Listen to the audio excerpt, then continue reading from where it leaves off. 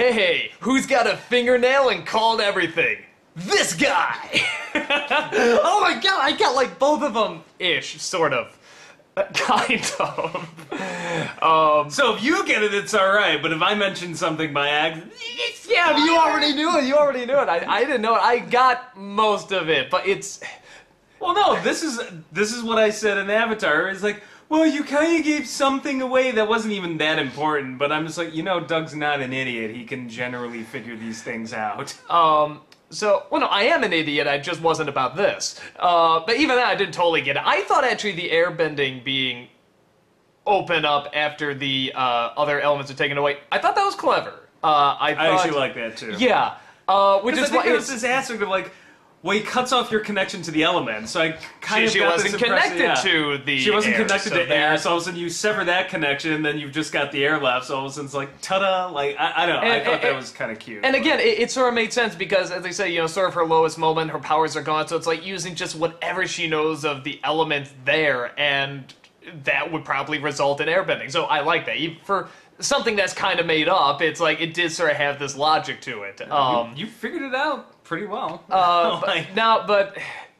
So this is a good final episode. I really enjoy it. I like all the twists. I love the way Amon goes out. I mean, everything having to do with Amon in this episode was like perfect. Tell me about the rabbit Starlock. Kaboom! Wonderful. Now, in season 2 it's going to be like, no, I jumped off of the boat just before the explosion happened. They might do something like that. I don't think he's coming back. They made it look pretty final.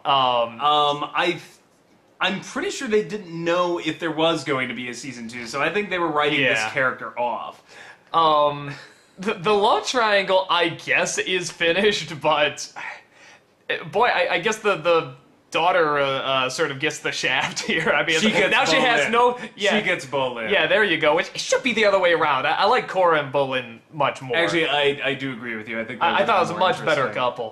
Look at us. We're talking about how much we hate the love triangle, and we're just like, oh, I like them together better. I don't hate the love triangle. Okay, well, I hate the love triangle. I am indifferent to the love triangle. I've seen better. I've seen worse. I like the way everything's sort of tied together with Iroh on the plane and it crashing into the mask, knocking the mask off. It's just like nice. Yeah, no, that was really good.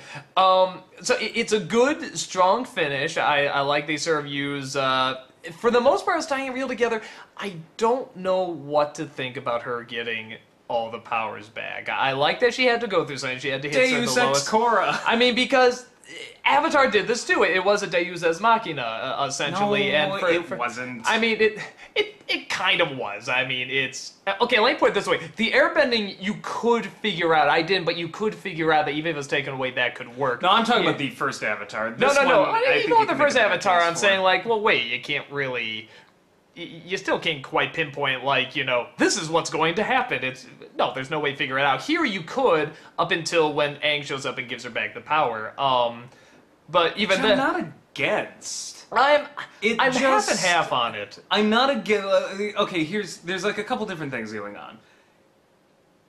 Because they didn't know they were coming back, maybe they were just like, maybe we need to wrap this up in a nice, tight, happy ending, because we don't know if there's going to be sequels or whatever. There's that. In my opinion, I would also argue, well, this could open yourself up, though, to doing whatever you want with it. Like, that's sort of what I was seeing. It looked like it was opening up for another season. I mean, for me, it's not... I mean, let's say they want to give her powers back. You can make an argument. I'm like, if you can communicate with the other avatars and stuff, and this was passed from the space tortoise or whatever to Aang, then, in theory, Aang could pass the ability on to her and unlock her powers.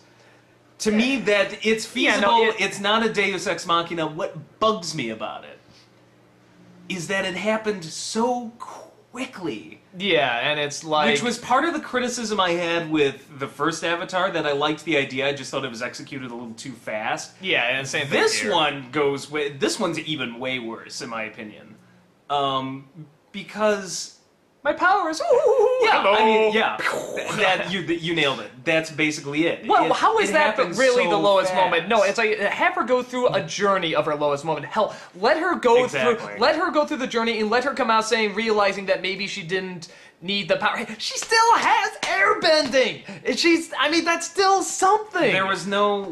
That's the problem. Is there was no lesson learned or earned, really. Like, it needed, if you're gonna do this all in one season, it needed one extra episode where you show her dealing with it and then give her powers back. Yeah, but to do it in the last 3 minutes, you know, and it's a great moral. I mean, that's the old Zen Buddhist saying, and you see it in Fight Club too, you know, only when we've lost everything are we free to do anything. You know, but they missed a great opportunity, because what that also means is once you've lost everything, then you're free to do anything. She could have done something that wasn't purely from the ass-kicking Avatar perspective. She could have helped rebuild the city, show people that, you know, I'm only an airbender now, but I'm going to do what I can. I'm going to move on. I'm going to learn. The same way that guy learned how to do bloodbending without the full moon and take away the power and stuff like that, why couldn't she learn the same ability to get the other forces back? And she could only do it at her lowest moment, and when she tried to bring stuff back up, I'm with you, she didn't really learn anything. She hit the lowest moment, which is great, but even she didn't really know she hit the lowest. But why? How? Huh? And it's, you know, go from there. That's the starting point. 4 episodes of journeying and trying to figure this out. And this was 4 seconds. Before you met the turtle. Yeah, like, you got this idea that even though, you know, it was rushed and handled quickly, I felt it was so much better handled in the first Avatar that I was like, okay, it ties together. It was a little rushed, but this one, I think what offends me the most is the whole, oh, go back, Mako, you know, go back because I'm not the Avatar anymore and I just want to be alone. You know, he says, I love you, and she's just like, yeah, more love triangle bullshit. You know, and I get in Tenzin's like, she needs to deal with this, she needs to be alone, but what bothers me is, second she gets her powers back, did you notice what happened? Yeah, I love you too. I love you too. I'm like, oh, so now that everything's worked out for you, I guess you can go out with Mako. Yeah, no. That really bugged me, and the thing is, it wouldn't have bugged me had you done this over the course of a whole 24-minute episode. I would have been fine. Or even half an episode. Or even half an episode, but when it went that quickly, I was like, wow, it just made her look like a douchebag there. Like, now that I got my powers back. Well, why couldn't they stop the episode where she, you know, she runs off and she's looking out over the horizon, she's crying, and then maybe she stands up, and maybe Mako comes behind her and is like, you know, what are you gonna do? It's like, you know, do you think you'll ever get your powers back? You know, I don't know, but I'm gonna go find out, or something like that. You leave it open for another season, or it could end there. I mean, it'd be a nice open ending. I would have gone with a Terminator 2 ending. You know, I don't know what the future holds. You know, but I'm gonna find that. Like, had you done that, then and then this would be like maybe 3 or 4 episodes of the next season or something. Or if not, if it ended there, that'd be okay too. You see, I like how final it could have been. First of all, with her losing all her powers, I was actually leaning towards the average wing, but then it's like she still has the airbending. Oh, okay, so she has something. Well, they can still make a season out of that, but she still lost something and she has to adapt. This is a good mix. But then she just gets it back, and now she's going to be... I was saying they sort of throw in the Jesus element of now she's the healer. She's bringing back the power, bringing back the life, which bugs me too, because then these people don't have to adapt. They don't have to adapt to this stuff, and I think that would have been a really good lesson, something really interesting. You nailed it, and this is the biggest issue I have. What made Toph, and, you know, I hate saying this because I love the creators of this show, but I'm just going to call them out on this. What made Toph such a great character is she is a girl with a disability that learned how to adapt and turned into something amazing. Turned to the greatest. Yeah, which gave us Lin Bei Fong. How interesting would it have been if Lin Bei Fong now has to adapt and maybe gets herself wrapped up in the new technology as a way to continue fighting crime? Yeah, what you could have done with them having the abilities gone. I think that's a great point with Toph, because if anything, having her sight taken away has increased her earthbending. And you could have done it with Korra as well. You could have done it with Lin. Instead, it just becomes like a, well, no, everything's okay after all. You didn't have to sit there and deal with this shit, which is very strange because these creators are normally so good at that. Yeah. That it just, and I don't know if maybe, I mean, I know what it's like in the writing process. We've done projects together where stuff goes wrong. I don't know if they got under the gun here and we're just like, we gotta wrap this up quick. I mean, they we don't know saw what's it going turning out a wrong, different or way. if some focus group was like, this is too depressing. I have no clue what happened. Or maybe that was just their original idea. Yeah, it could have been maybe But they I don't really want to saw dump it on as them, like... but they're so good at that to see them kind of do this sort of, wrap it up in a neat little package, happy ending, I was like, wow, you guys sold yourself a little short on that, because you guys have done such great work, and this one it just didn't quite work out. It's kind of a shame. I mean, the only way I could see it is maybe sort of like... The only thing I can think of is maybe like Polar Express, where it's like he thinks he loses the belt. Okay, spoilers. Everyone's seen that Christmas movie, but where he thinks he loses the belt, and then like at the very end he gets it back. But he still went through that loss, and it really showed that loss. And it's only there in sort of when he lost. You felt like he was saying the lowest moment, but there. Did you really feel like she was at her lowest moment or whatever? I mean, there was no. Because it was so rushed. I mean, this is the beginning of the lowest moment. And what bothers me... No, I'll tell you why I don't think it was her lowest moment, or what bothers me about it is the dude confessed his love for her. That's her lowest moment? Okay. Yeah, exactly. Here's what would have made it the lowest moment. If he confessed his love and she's like, I can't, and he gets upset, he's like, fine, screw this shit, I'm done, we're over, we're through. So now she has lost absolutely everything. Maybe then I could see it, but that would have been stupid too. Again, it's the dumb love triangle, but... And again, it's not, if they want to do that, I'm actually okay. And again, if they want to give her powers back and have her give everybody their powers back, it may not be the best idea, but I'm like, it can work. I just feel it was so rushed. I don't know if that's on Nickelodeon, on them, or just... Yeah, like, I'm not like... It was just very, very rushed. I'm not furious as a show for what it is, for what the ending is. It's more, I'm furious for what it could have been, for what these creators have done and could have done. But for what it is, it's your happy ending, and it's like, okay, it doesn't betray everything. No. It's just more, man, what could have been done here. Yeah. Logically, I don't find fault in it, just like logically I didn't find fault in The Lion Turtle. So it's just more how it's handled and executed, and if The Lion Turtle had a couple issues here and there, this to me has just got a ton. Yeah, this is like a whole psychiatrist session of issues. But, okay, so we got a few more minutes here. I'll do a quick wrap-up of the show in general. I think, just as a whole, I sort of knew going in it wasn't going to be as good as Avatar, so I wasn't expecting it to be. I like that it's different. I like it went this different route, and these different characters and stuff. I think it comes down to start off really strong, ended for the most part really strong. I don't like the last few minutes, but it still ended really, really strong with the climax and everything, and it came through. I was afraid it wouldn't, but the middle part, like I said, I think sort of with Korra and the main 3 or 4 characters there, I don't think just were strong enough compared to Avatar. But as a family show in general, as a Nickelodeon show still, I think it's good. I still think it's a good show. It could have been stronger, and I know it's not going to be Avatar. But I still like it. It was why you need to compare it to Avatar. Because it's the same series. But it's apples and oranges. It still takes place in the same world. Okay, it's like comparing Batman and Batman Returns. It is the sequel, and that's fine. You're going to compare it, but again, I don't need it to be as good as Avatar. To me, it's more like trying to compare the Burton Batmans with the Nolan Batmans. No, these are the same people. These are the same people, but it's really stylistically different. No, but it still matches that world. Still the same world. It's still the continuation, but like I said, I'm not expecting it to be the next. I'm not expecting it to be Avatar. In fact, I wanted something different. I'm glad I got something different.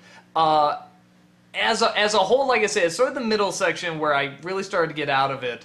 But then it comes back, and I like these issues. I like the direction it went, and I like that it sort of went a more challenging route with the story and with the villain especially. I thought this is much more challenging stuff for kids. I wish the same amount of challenge with the characters, the main characters anyway, with Korra and Mako and stuff, that was in the original Avatar was here. If it was, I think it could have been maybe even on par with Avatar, but for what it is, I thought it was good. I did like the show. The strongest moments were when it began and when it ended.